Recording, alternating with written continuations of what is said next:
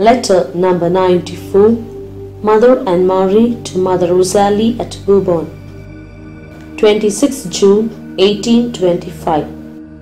Mother and Marie speaks about the importance of adherence to the rule which would give her strength. She says that Mother Rosalie's adversaries will be leaving for France and she will be compensated with great success for all the troubles she went through from the beginning. Mother is happy about the progress of the house in Belleville as it is ready to accommodate 200 black children, of whom a few boys would enter the seminary.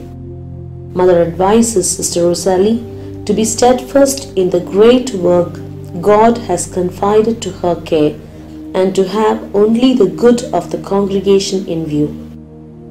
She writes, the rule, in it you will find your strength.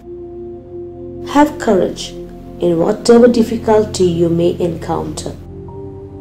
Be firm and patient, and happiness will be the result. Let's reflect.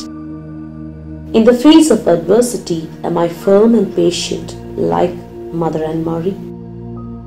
In all my endeavors, do I have the good of the congregation view?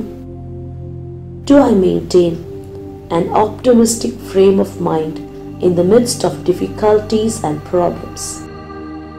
We pray, dear Mother and Marie, you found great strength in your adherence to the rule. Help us to stand firm in all the events of life, having only the good of the congregation and the glory of God in view.